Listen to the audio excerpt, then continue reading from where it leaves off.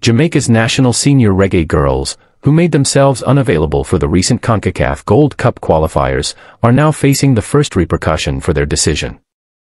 They are unable to play for their clubs without permission from the Jamaica Football Federation if they have games within 5 days after the close of the current FIFA window. One club has already written to the JFF seeking permission for its player to represent the club in an upcoming encounter.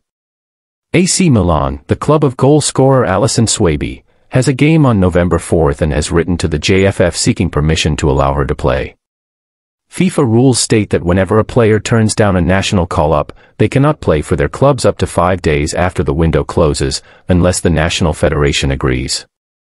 This also affects Khadija "Bunny" Shaw, whose Manchester City team will face Arsenal on Sunday.